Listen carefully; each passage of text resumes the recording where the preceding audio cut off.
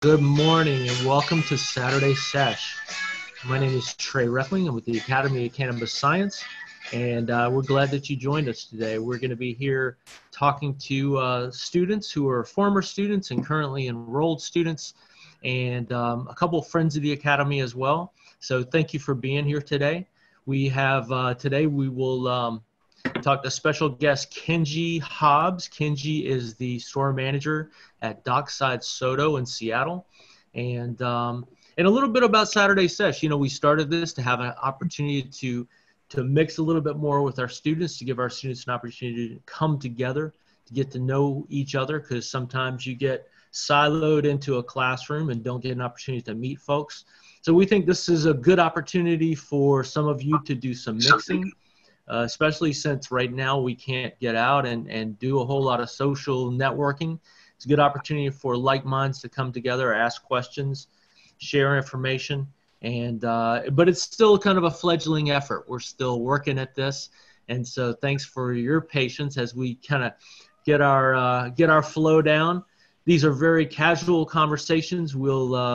We'll lead with some questions to our guest and then open the floor to everybody. So if you got some questions, don't worry, we will get to you just as much as possible. And let's get started. Once again, my name is Trey Reckling with the Academy of Cannabis Science. The Academy is partnered exclusively with accredited universities and colleges like Seattle Central College, located in Capitol Hill, and UNLV, University of Nevada, Las Vegas, we're happy to work with as well. We have students representing from both places today, I believe. And then we're going to be excited to announce a new partner on the East Coast, serious state school in a conservative area that we'll be really glad to have on board. We're not quite ready to announce that, but we'll have some East Coasters as part of our bigger family here soon. So, Kristen, hey, why don't you start us off and just introduce yourself, and then we'll do the rounds. Hi, I'm Kristen Baldwin, and I'm the Executive Director of the Cannabis Alliance, and I'm also a new student of Trey's medical marijuana consultant class. So I'm very excited to be here. And thanks. And Chris is doing great work, and the Cannabis Alliance we'll talk about a little bit later, and give you an opportunity to plug that and talk about, you know, why that's it's a great social opportunity and professional network. So, James. Hi, my name is James Harmon. I'm a former and going to be again a student of Trey's. I look forward to signing up for his new class on Monday. Thanks, sir. Welcome. Randy, how you doing? You're muted just at the moment.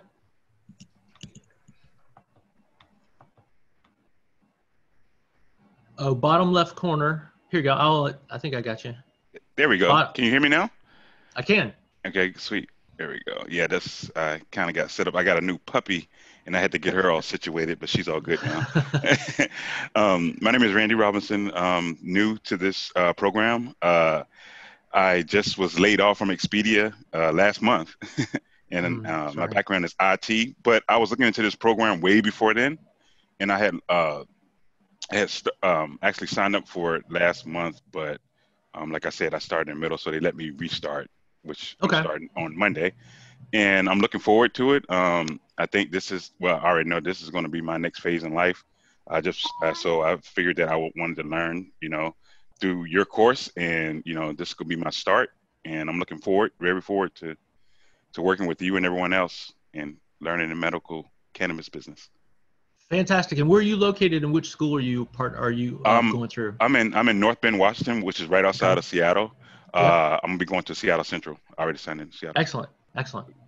Welcome. And thank you. Let's go to Kelly. Kelly. Hey, Trey, I'm here. You might see a little guy joining me. So I was in your fall class in 2018 through UNLV, and I live here in Las Vegas. I work in the wine trade for Breakthrough Beverage.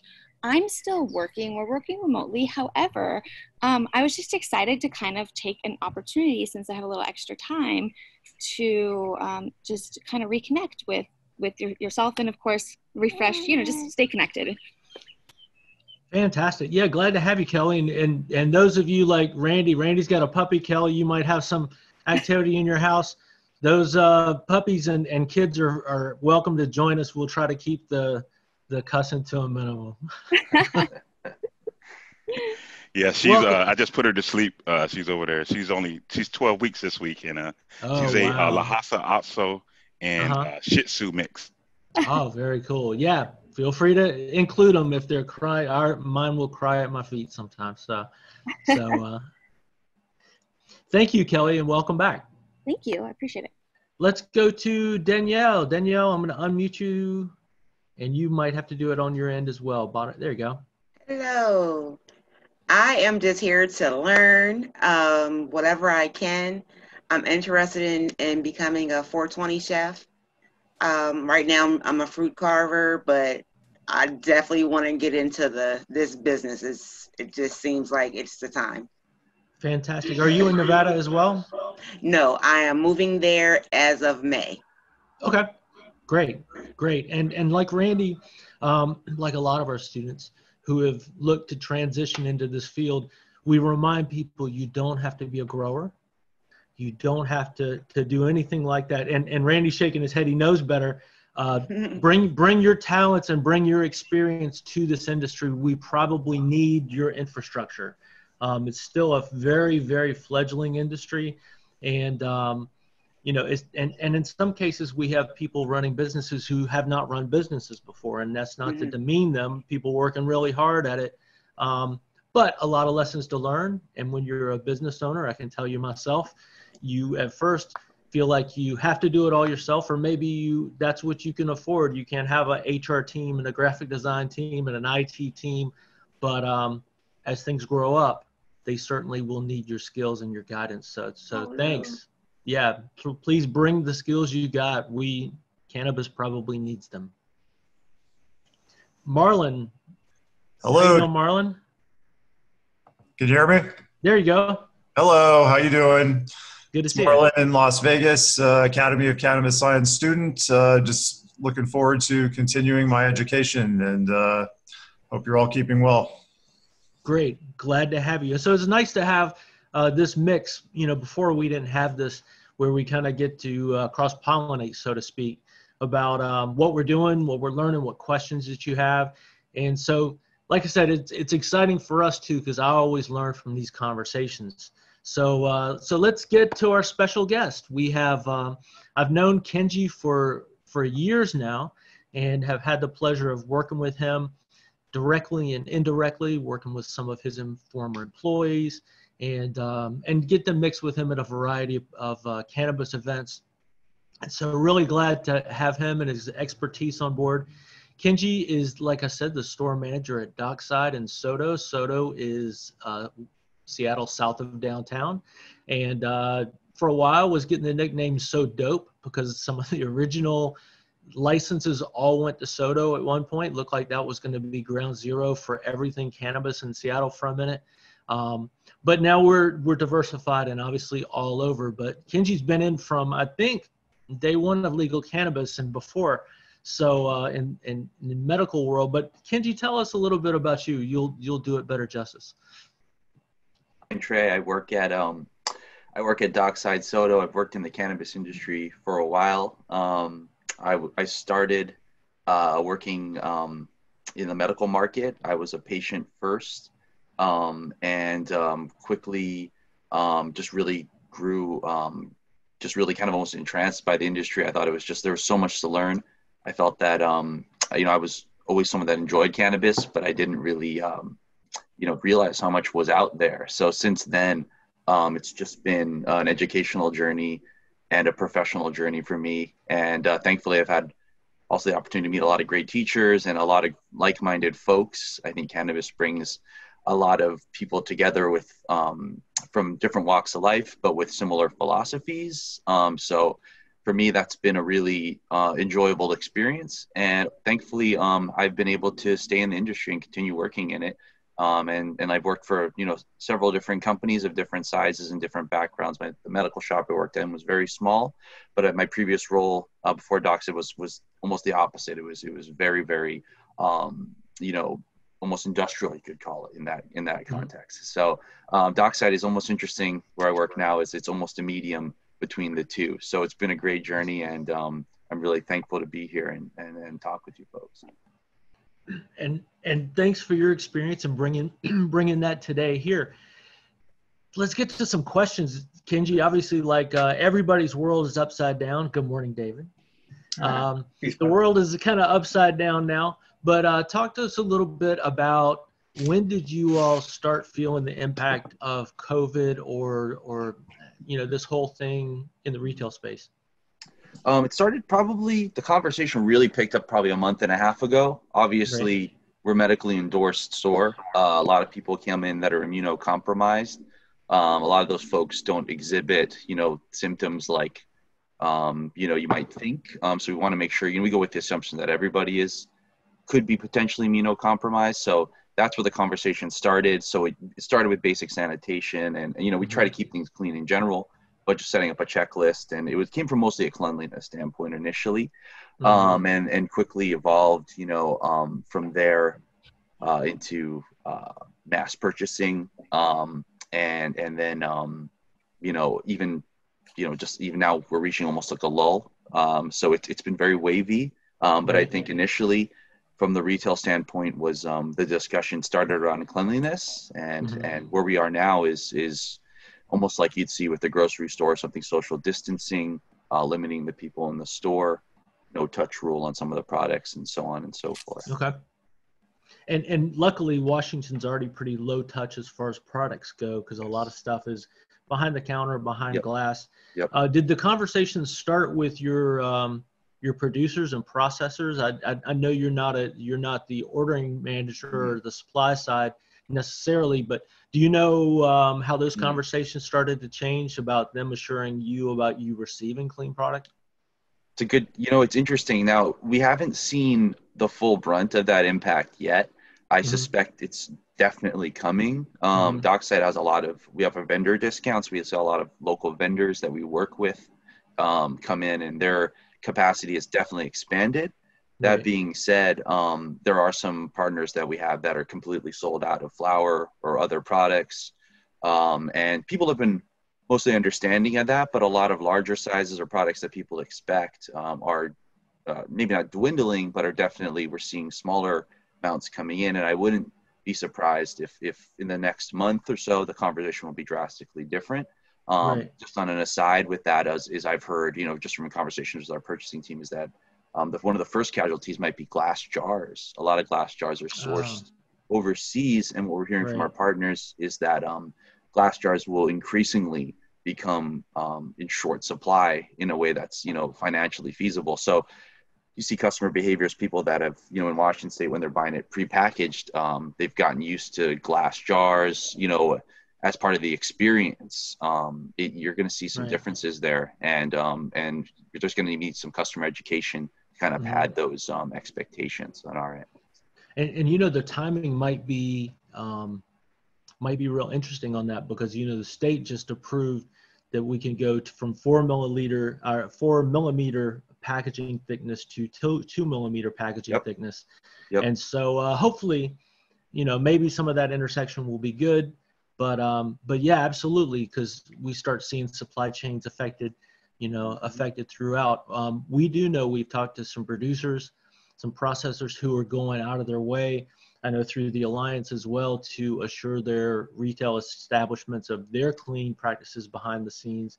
And then some growers have contingency plans for total lockdown if necessary, where, just a few people will sleep on site and not leave the facility. They've got food, they've got hot plates and things in place, because when it comes to a garden, you can't walk away and lock the door.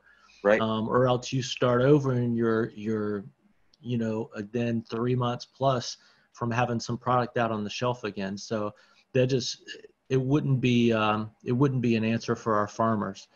And so fortunately, we're not in an outdoor growing season yet, but I know folks are already looking to the challenges that might provide, especially if you have large farms in some, in some states. Absolutely. Yep. Could you, how about, what are some of the early steps you all took in the store as far as notifying your guests how practice is going to be? Like, how are you conveying this to customers? How are you communicating this? That's a great question. So yeah, there was a good conversation about that. Obviously, we have signage up in the store, Mm-hmm. And updating our website was some of the first steps that we took. But I think in cannabis in general, Washington State, people have a sort of a fatigue around signs and regulatory signage in stores. They're almost so used to seeing, there's multiple child warnings or rape warnings that there's sometimes people, I totally understand. They're just not interested in looking at a sign maybe. So what we decided to do was maybe is the first step actually is to leverage kind of our marketing platforms towards that. Obviously, we wanted to be sensitive to the situation. So sending out a bunch of text blasts, with a tone that wasn't appropriate for the situation might not be the right move right now. So we decided let's instead use our text marketing to just discuss kind of some of the best practices. Some of those things would be obviously ordering online. We also don't want to gatekeep people out. We realize that a lot of folks don't have cell phones, or maybe they don't have the accessibility to a cell phone for various reasons. So that's something that's been in conversation, because obviously we don't want to gate people out, but as the situation evolves, that's something that we've had to discuss. But really what we're trying to do is, leveraging digital platforms is really the best one, because especially when people come in, a lot of times, even though our store is really clean and we're trying to make them feel comfortable, I can totally understand if someone feels freaked out. They're not looking at a sign, they're going in and out as quick as possible. So the messaging has really been around, one, the cleanliness processes that we're following, and also best practices. Obviously, we want to give a full customer service experience to people, but we are asking people to limit transactions, ideally 5 minutes or less. Not to say we're rushing people through, but just to create an environment where, like we were saying, immunocompromised or older folks, or really anybody, doesn't have to feel uncomfortable. And most people are really largely understanding of that. And it's also interesting, as the weeks have gone by, the conversation has gotten easier because people are starting to get used to it in a way. Now, have you seen an increase in people doing telephone orders, picking up to go? Big time. Yeah. I mean, it's by a drastic number. Just in general, it's good. I think it's good. Obviously, we want to sit and we want to show them the product and talk about it. But really, this is the best solution for everybody, and people understand the stakes are really high. That these are the steps we have to take to continue to operate, and they also understand that the health of our employees is also a major concern for us as well. We want to make sure that people feel comfortable. So that's definitely part of that conversation. Let's talk about health of employees. Have you all been fortunate enough to not have people sick with this, or have you had to communicate some different things to your staff about early warning signs, removing yourself from the game, and that sort of thing? Absolutely. Yeah. Luckily, I work for an organization, like Dockside's they are actually, I should say, a very employee-forward organization. There's a lot of companies that, they had that philosophy on paper, but it may not be operating in practice. I can say I feel very fortunate that the organization I work for, they've been very transparent across the board. They made it clear that if anybody doesn't want to work, feels uncomfortable, they don't have to, and they've offered equitable solutions for that people have been very receptive to. And also we've opened up lines of communication with daily phone calls and anonymous and also personal surveys to our staff to see what people are really thinking. So that's definitely been all part of the conversation. We are fortunate that we haven't had anybody sick with coronavirus or COVID-19, but what we've we also, it's sick season in general. It's allergy season too as well. So it's trying to toe that line. What we're trying to do is really be as serious as possible. If we need to reduce our hours, if we need to close for a day because someone's not feeling under the weather, even if it's a cold, I really feel that's the better decision than chancing it and having the worst thing would be somebody getting sick. That's our customer, or members of our staff getting sick, or potentially contaminating the site, which would be, another problem in itself. So we've been taking a pretty aggressive approach to it. I think it's the right approach. Obviously, it means we have to move quickly. Sometimes it can be stressful, but I work in an organization where there's good communication. So these things are easily implemented, and I haven't had any real snags other than, what you'd expect from implementing things kind of on a daily basis. So it's been a good situation. for us. Now, I can't speak, the industry has wildly different practices, but I can see at its best, it's working very well, at least in our case. Good. And that's great to hear because, we know absolutely some people, even on a good day, are challenged in their workplace because of, different reasons. Yeah. And talk to us, not only did our governor, not only did Jay Inslee say cannabis shops can remain open and are essential, but we're going to allow curbside service. Have you all moved to curbside service? Because I'm sorry, I don't know that already. There's a lot going on, so I don't blame you.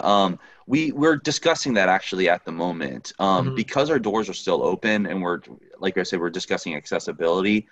We do have curbside available for those that want it. They just need to call ahead. Really, any customer can call ahead, and we will organize it in a way that's the most comfortable, as long as it's within legal compliance. Right. But we haven't moved exclusively to that model. We're not heavily promoting it just because right now, with the online system that we have in place, and just with the speed of service we're able to provide, it hasn't become an issue yet. But like I said, it's a day-by-day situation, so we'll see how that goes. Great. And we hope, that good things come of COVID, and especially, in our realm with cannabis, that people realize, start to evaluate real risks, and be reasonable about the risk that cannabis poses. And so we hope that the conversation around not just continuing curbside, but delivery at some point, could be available. Nevada, you guys already have delivery, am I right? Sorry for not knowing that. Yes. And so you're already ahead of the game, and thanks, Kelly. You're already ahead of the game and have infrastructure to support, what could be, the equivalent of like a Uber Eats here.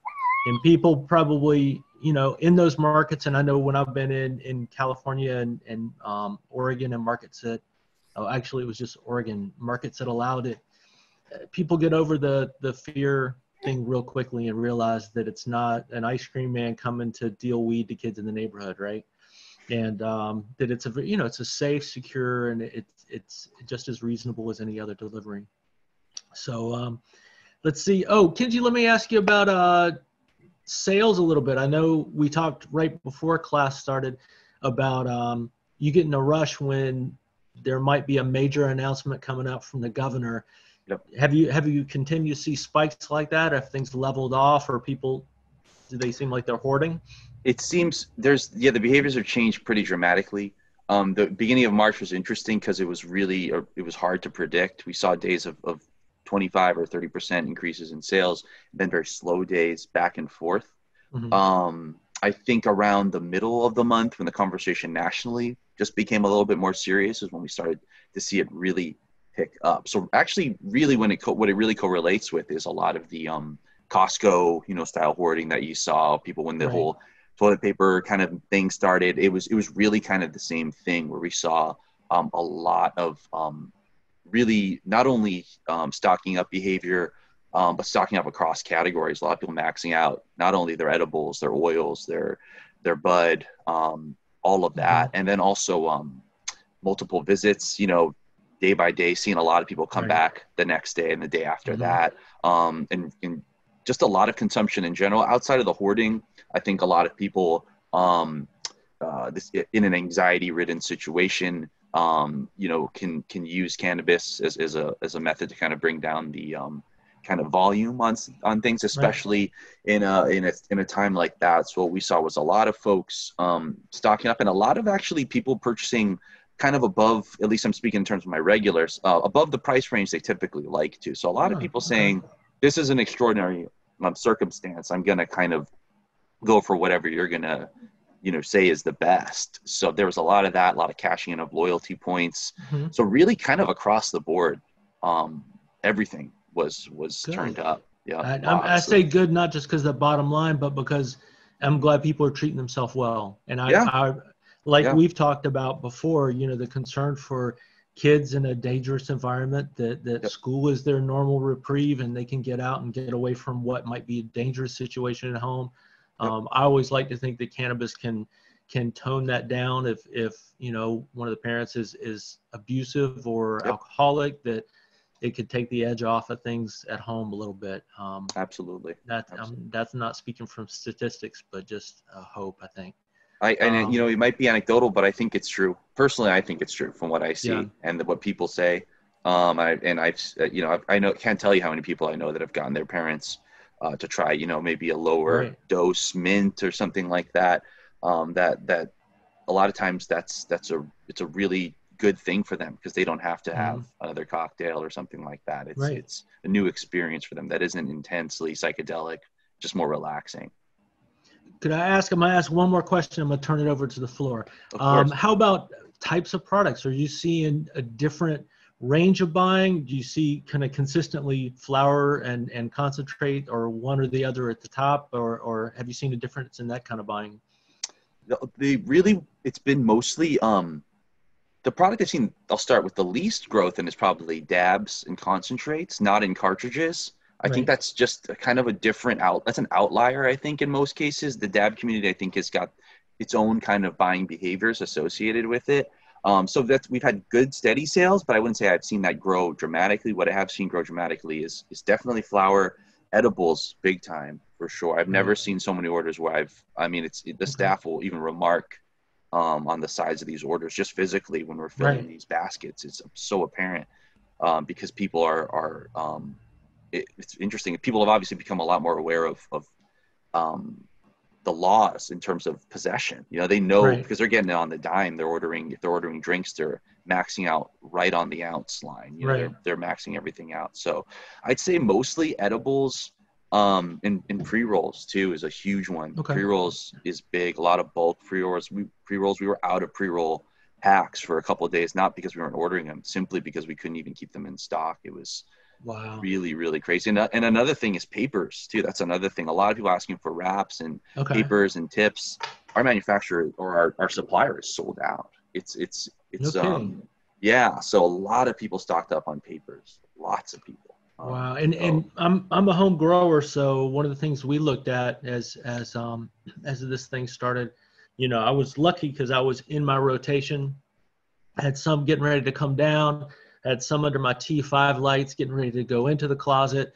And so I'm doing my math, counting jars and saying, hey, we usually go through this much cannabis in a month. How are we going to be post-cure? And, so we're smoking some stuff that's not cured, or 21 days that we like. So we're smoking some stuff that's a little early. But hopefully this will drive the conversation on home grow too, because just like a lot of people are growing victory gardens right now, or whatever you call it. It provides, it provides a need, especially, especially we know a lot more people than patients are using this for medical reasons.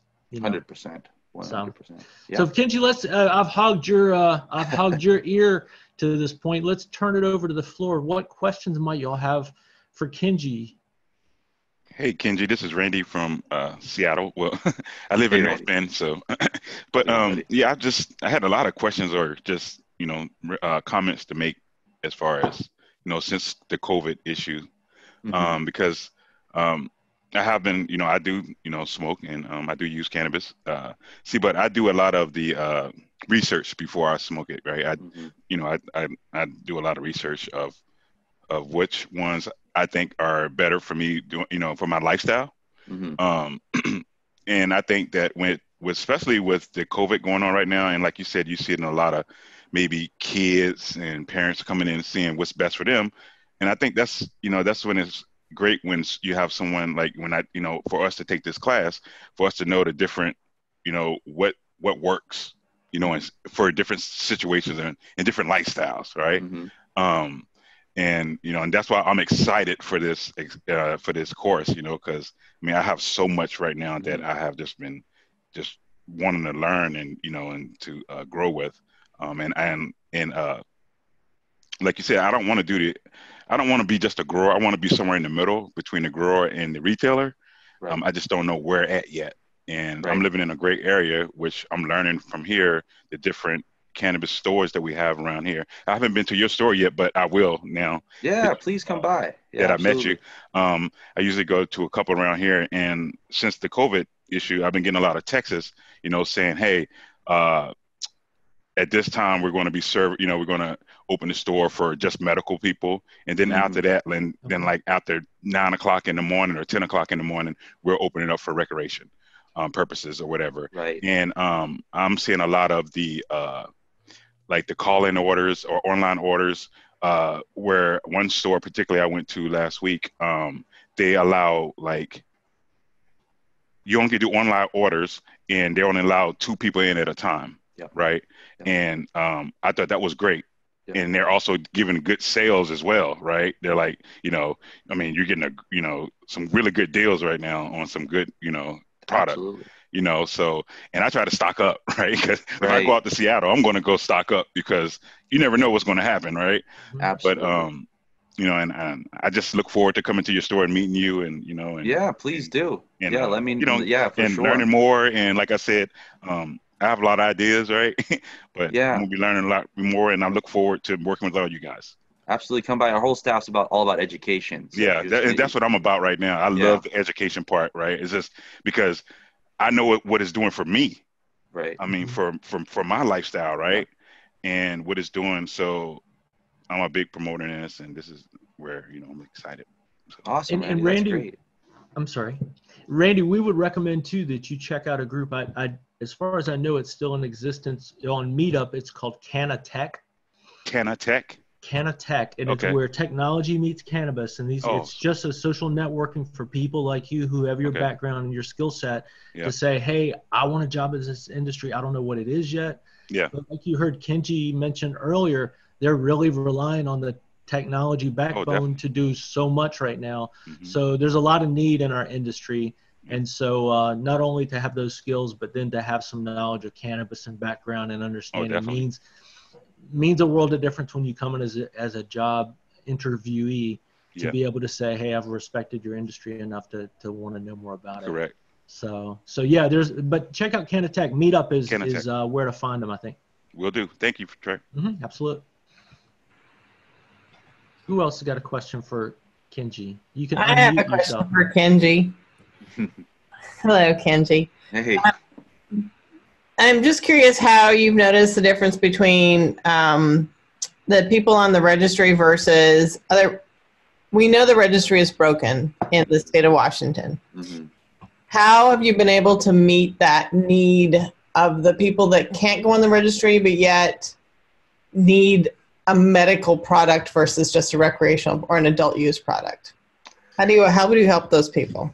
It's a great question, and it's definitely a legal fine line we have to walk, because obviously we don't want to give advice that we're not doctors ultimately, but we want to make sure that people are being healthy and we can offer them that advice, especially because you're right, you're saying it's very tough to navigate the medical system. A lot of people don't have access to the resources they need, or they don't have the monetary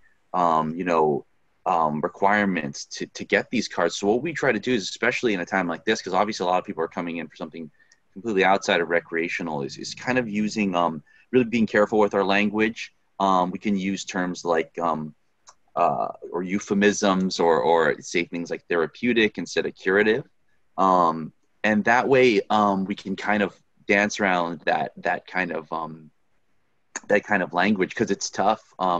The nice thing is a lot of the packaging allows a lot of the language that we have to be more cautious of in the store. So it's kind of odd, but we can kind of point to packages that say sleep on it, but we can't say this will put you to sleep. We can say this is very relaxing, good for nighttime, PM relief, things like that. They're not actually espousing a curative property, so that way we can kind of get in the same framework as our customers, and they understand that too. We can say, usually I'll preface a conversation if somebody comes in and says, hey, I've got extreme pain or something, and I need something that's going to fix it. The first thing I'm going to tell them is, I'm not a doctor. I'm not going to be able to give you outside of a medical context or a medical consultation, I can't give you a claim to curative properties, but they understand that, and then we can have a very frank discussion, just avoiding certain hot button words, if that makes sense. No, that makes sense. Yeah. Thank you. I like avoiding the hot button words.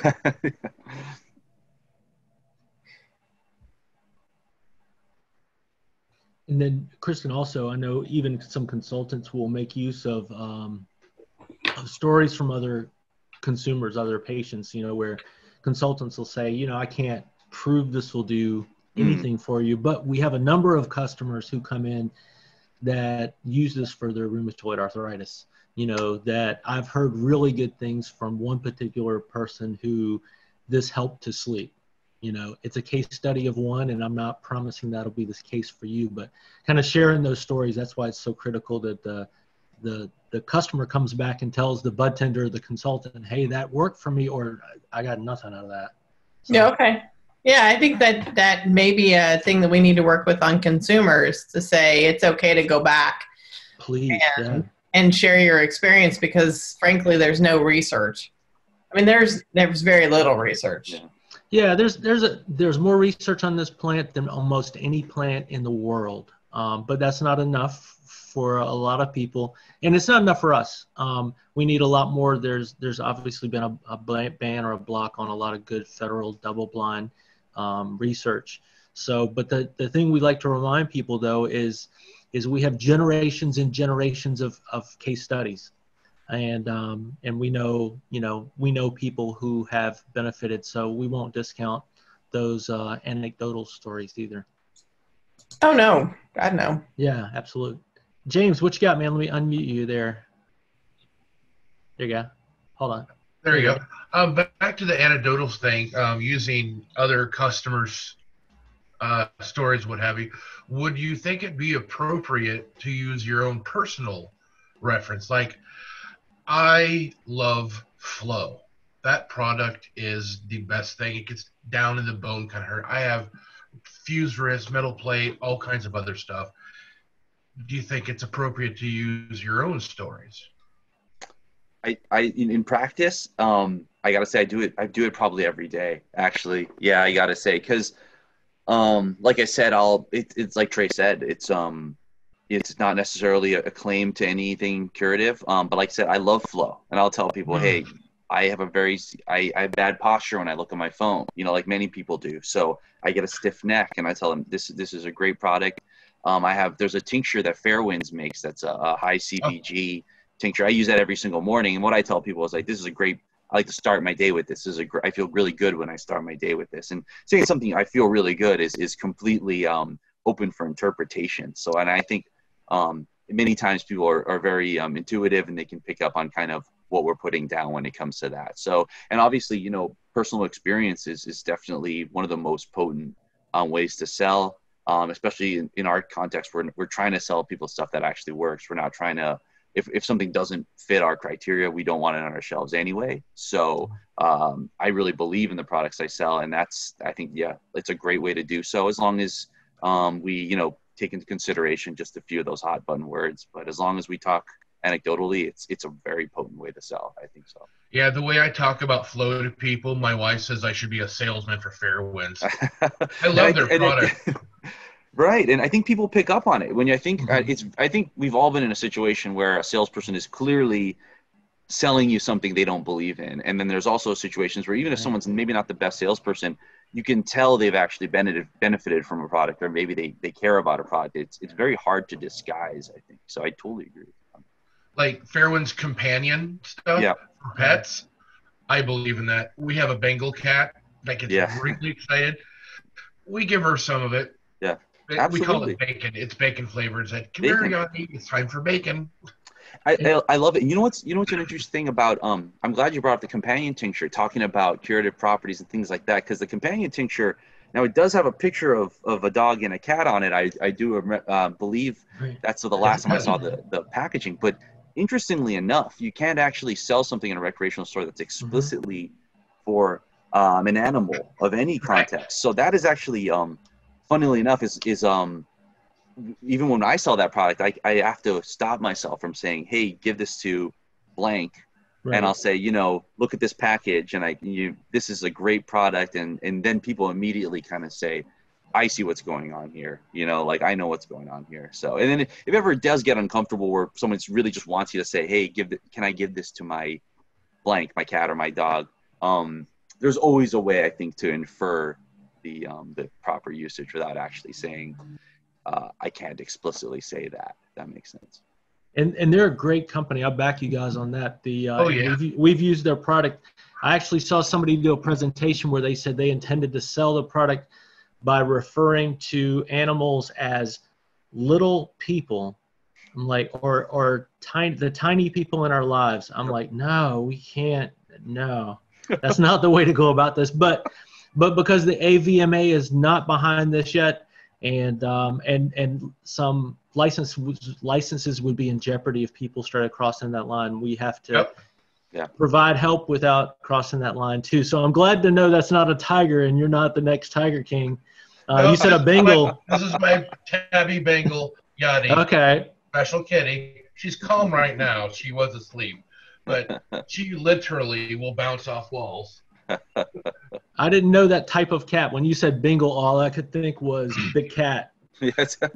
Yeah, she's a special one. That's cool. Yeah, we had a senior dog who had a stroke. And some of you who know me might know this story, but she had a major stroke. I thought she had gotten into our concentrates, and she couldn't stand up, and she was peeing on herself, and her eyes were doing this crazy thing they couldn't lock, and the vet said, no, she's had a major stroke and her brain is swollen, and these are all symptoms of a swollen brain. And so the vet, fortunately, he said, I'm not allowed to prescribe anything to you. I can't even really advise you, but he said, I know what industry you're in because we had talked about it. And he said, you might have something better than I do for this. He said, I can't even tell you how to dose it, but you're not going to hurt her. He said, we got to save her. And we saved her life. She lived another 1.5 years with no noticeable brain damage. And that's from full tincture, a full plant extract. And she got too high and was uncomfortable, but she lived. So we try to we meet people with senior animals all the time. We're like, please consider CBD with a little bit of THC in it, a product like that, Randy, did you have, I saw you clap. Did you have a point or a? Yeah, I had another question to Kenji about the for delivery. For delivery service. I heard that Vegas got it, but does Washington State have for delivery service yet for the cannabis? It doesn't, and you're right. Many other states do. I really think that, like Trey was saying, that should be part of the conversation, especially now we're talking about accessibility, because makes it very hard for people. We have people that come from a very long distance for their medicine. Yeah. And it honestly, it's hard to watch sometimes because it's really tough for them. And it would be solved so much easier if we had some sort of ability to work with delivery partners. But even in the medical market, those delivery services were operating under kind of legal gray areas, which kind of allowed them. They were basically charging for the delivery fee for the donation of the cannabis. So that was actually legally sound, but it also was in a gray area. So that's really why those services existed then and why they don't exist now. I really strongly believe they should be. I kind of get it too. It's kind of a security threat too. It's all kinds of stuff that goes with that, especially with cannabis and the way people relate to it. But it's just, it's interesting to me. And to James, for you, your question, to Kenji, was about using our own experience. I think me personally, using my own personal experience, like I said, I read about the different sativas and the indicas or hybrids or whatever I use for the day, for my lifestyle. And for me working out, I find that a good sativa is great for me, right? Because it gives me some energy, and it keeps me focused, right? So this is all in my plan, right? That's why I say I don't know where I want to go with this, but I'm gonna go somewhere with it. Right. I have my stories to reflect on that, and I think that would be a great thing to have your own personal stories for this, because that's going to help. Because I have people contacting me like, hey, which ones do you use? I'm like, I say which ones I use, but it might not be good for them, right? Right. Absolutely. So that's why I'm in this business. I want to learn more because I see so much Yep. You know, I see so much. It's like incredible, right?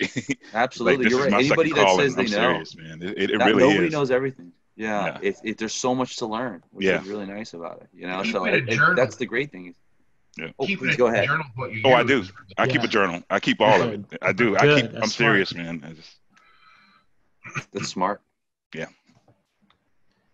And Kenji, let me ask here, hold on. Let me change the background here just for a second because I want to ask, has anybody, and this is off the COVID subject, but are people using the new, Leafly's got a new way to denote its strains and that sort of thing, where they have, instead of just being 3 tiles, indica, sativa, and hybrid, now they have these flowers that are, and I'm going to pull one up here.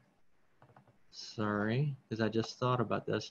But do you have people that are using these new flowers to try to really, as we're talking about finding what works for you? Yep. Leafly's introduced this new program. I don't know if y'all have seen it, but these are, instead of just having the 3 tiles, each one of these are, there you go. James is on it. So if you're trying to dial it in, this might be another useful tool. James is on it. Randy, are you already aware? Okay. Yep, I'm aware. Yeah. Okay. So it's just a cool, and Kenji, I don't know how much this is, I know probably store to store it changes and how much a Leafly is part of that business's model and relationship might change it too. Do you find people coming in to use this to try to dial in their choices? Absolutely. I mean, absolutely. And also just the conversation has gotten so much more sophisticated in the last 2 years from cannabis. One thing I've seen, it still remains, but things like THC numbers have become far less of a concern than you saw the last couple of years. People are starting to understand the process behind that. And people also are starting to understand that different, I understand sativa, indica, hybrid. When I first was being introduced to cannabis, it was a great way for me to understand as an entry point the nuances. But I've smoked sativas, that have provided, a completely opposite of effect of what I expected. There's a lot of very legacy indica strains that I would consider really psychedelic and cerebral. I think Northern Lights is a great example of that. So I think this is good because it's going to help people understand. And it's really a good thing that there's not just 3 types. There's 10,000 different effects you can get from cannabis or more and counting, flavors, whatever. It's one of the most the biomorphism of cannabis is so incredible. So I think this is just the beginning, and this is just a great first step.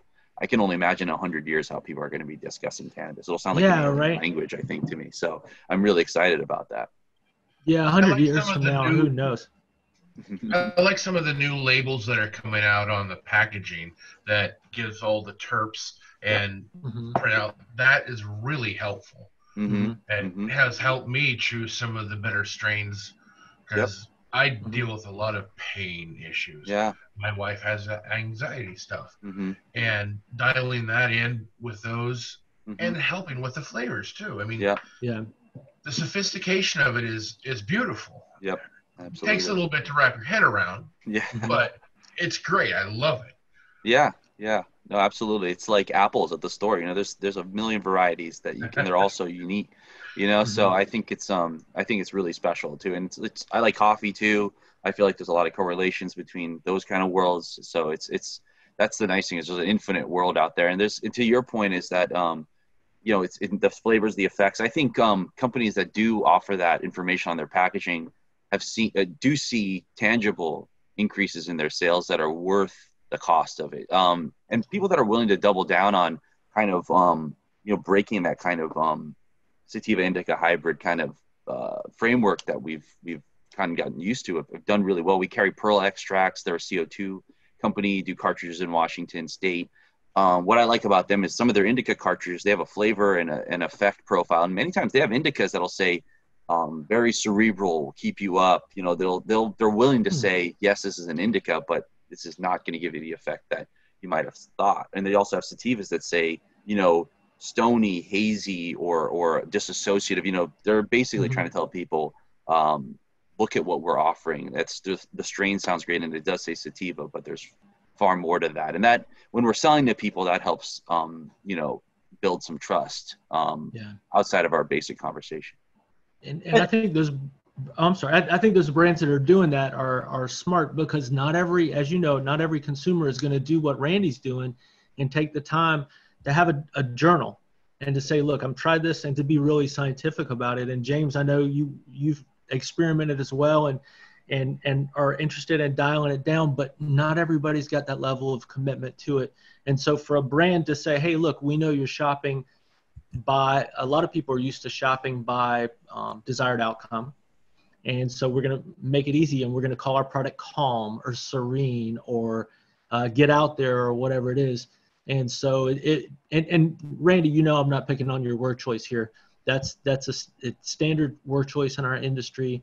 And obviously, you know, there's a lot more to it if you're keeping records, but just a nod to that. That's something that we're challenged with here on a daily is how do we talk about this without speaking in paragraphs when we can speak in sentences, right? And so we're hoping tools like this will help folks to narrow it down. And there are also online dosing calculators you can use if y'all are aware of. Strain Print is one. I think Strain Print, and then there's one Canadian company, there's an American company, both doing kind of the same thing. It's a free app. You can go through the Canadian one. It matches up with the products in the Canadian market. And so you'll say, hey, I picked this brand, Sensi Star from this farm. I used this much. And then it's going to ask you to track the effects. And it'll even send you a reminder, which is helpful a lot of times. They're like 5 minutes later, hey, did you forget to enter your effects? And so you can actually track it on your phone and say, hey, you know, the last time I used Sensi Star, I got really wigged out. I got too anxious. I felt uncomfortable. And that's the case for me. You know, there's just a couple strains that are just too much. I don't know if it's the limonene or what, but yeah, so keep an eye out for those. Strain Print, and I'm sorry, I'm having a hard time coming up with the other. If you search and see that those are only Canadian companies, you can still, as I recall, enter a product that's not on their list and start to create your own profile. Now the flip for this is they're collecting all your data. So if you're protective of that and you don't want anybody to know what you're using, how much you're using, or the effect, then I will caution you. Otherwise, I mean, that's their play. That's why it's a free app, because then they can turn and say, hey, we've got 40,000 data points for cannabis use, and we're going to sell this to formulators, right? Or we're going to sell it back to the companies so they can say 85% of the people who use this product said it was good for their headache. So, but to me as a consumer, it's a useful tool, as it's easier. I was keeping notes on a piece of paper, and I was just losing track, you know. So. Yeah, thank you for that. Yeah, because I mean, you just said that. It's like I don't want all my information out there. Maybe I can work with somebody because I know a lot of people in IT that I can, you know, track it. We can create our own app. Right. Right.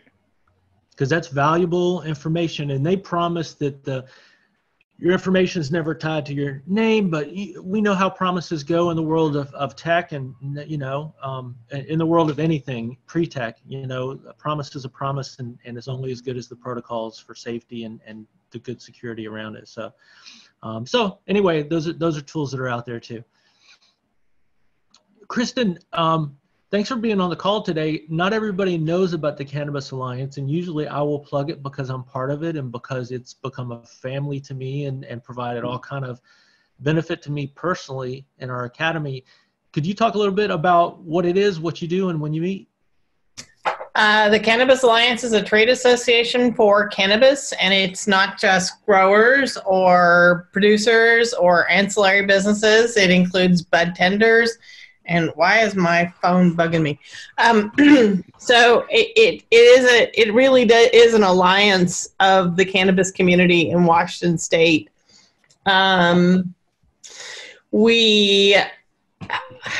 We meet once a month, second Thursday of the month. We've opened it up to the general population because during the times of all of this horridness, having that information available to the community is probably more important than even just restricting it to our membership. Our next meeting is this Thursday.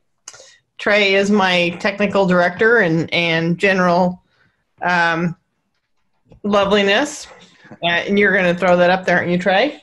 Yeah, just definitely.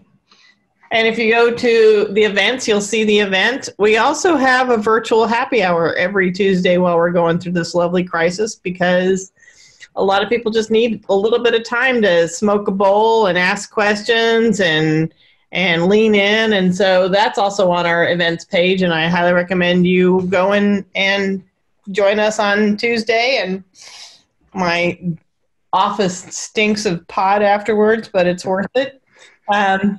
It's a great way to ask questions and meet people in the industry. And when this is all over, we will have our regular meetings where we meet in together at the Wood Technology Center, and that is in Central Seattle, Central Washington. Boy, we're all going to go to Ellensburg. No, it's in Central Seattle. And it's at the Seattle Central Wood Technology Center on, is it 23rd, Trey? I just obey my GPS. On Lane Street, which is just north of Jimi Hendrix Park, if you know where Jimi Hendrix Park is, part of the African American Museum of the Pacific Northwest, just up the street, maybe 4 or 5 blocks, I don't know how many blocks, about a quarter mile up from that. So it's a great place. It's the Furniture Design Building. Kristen is our executive director. It's a combination of several professional organizations that existed. That's why it's an alliance. And I'll tell you, they've always made me feel at home. They help me to know other people in the industry. It's nice to know other people struggle with the same questions that you do. And you should never feel like you're out there by yourself. So whether or not, I know some of you are on the call from Nevada, you don't have to live in Washington to be part of these meetings. I think that you'll find value, and we feel like at the Academy, part of what we can do is help people connect, not just educate people, because that's a large part of your education too, is knowing the people who are doing this. You know, I can speak for most of the people on this call. I know many of you personally, and it's nice to know good people, right? And so we're glad to be associated with you all, to be associated with the Alliance. I do want to put in a couple plugs. Our next Saturday Sesh in 2 weeks, we're going to have Dr. Richard Halliburton from Greenleaf Wellness in Fremont. It's also a Washington company. Dr. Halliburton writes medical authorizations for patients. So he's going to talk to us about the process of becoming a patient, some of the things that he wished more people knew about that process, some misunderstandings and things that he wished more patients understood. And then we're going to also ask him some of our COVID questions too about staying safe and that sort of thing. So we'll welcome him up. It'll be a nice part 2 kind of cannabis in the age of COVID. Kenji, we want to thank you so much for being here today. Kenji volunteered to be with us today. He's been working long, hard hours at his store, and he spent some of his time off with us today to do this, and really, really grateful to him for doing this. Thank you. No problem, Trey. Education's key, so I'm always happy to be out here, and I've really just been privileged to be able to get this knowledge, so it's really my duty to share it with everyone else. I will tell you, Kenji, Dockside is my store. Thank you. I love working there. I honestly do. And it's a great company. I'm glad I'm with them. I'll be coming here to visit. Yeah, please do. I'm there quite frequently, so you'll find me. Right. I'll be coming up to visit you as well. Oh, awesome. Thank you. Auburn, appreciate that, man. I'll make the trip. Thank you. And I just put up 2 links. We are in session about to be in session for Seattle Central. We just began at UNLV. So put up the links for classes at both of those institutions just as soon as we hear from our new partner in South Carolina. We know that process is a bit delayed with everything going on, but we'll be happy to announce them as part of our bigger family.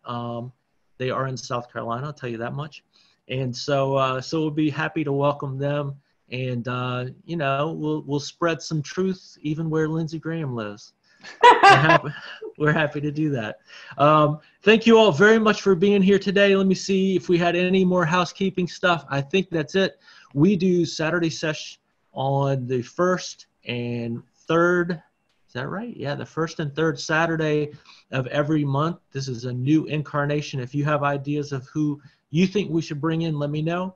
I'm always available to you at my email, and that's treyreckling@gmail.com. I have another one, but I'll tell you, that's just That's just the one that I'm going to check most.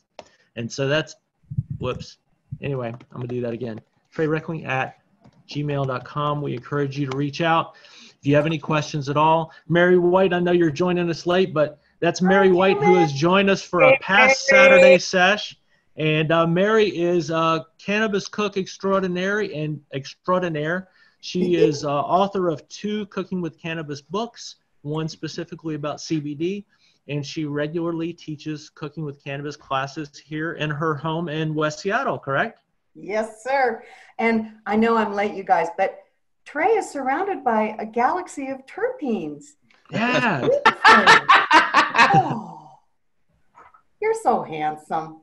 Oh man, not feeling it today. Thank you. You're so nice. But thank you all very much. Hey, last lesson of the day. Did you know you might be in a trivia session that has this later somewhere, who knows, but that is called the Asanoha, and this is the Japanese symbol that symbolizes hemp, and it's become a classic and traditional shape on or print on kimonos. But you'll also see this on all kind of stuff. Now that you know what it is, or maybe you already did, it's like seeing a VW bug and all of a sudden seeing them everywhere.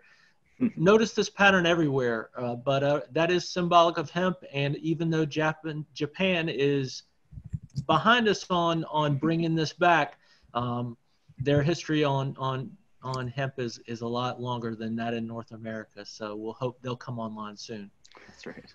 Yeah. Thank you all very much for your time today. We hope to see you in class or out there at the next Cannabis Alliance meeting Thursday or the next happy hour on Tuesday. All that information's on the Cannabis Alliance page on your right. Thank you all. Thank you, Kenji. Y'all have a great day. Bye, guys. Have a good one. See ya. Happy Saturday. Bye. Have a great Saturday.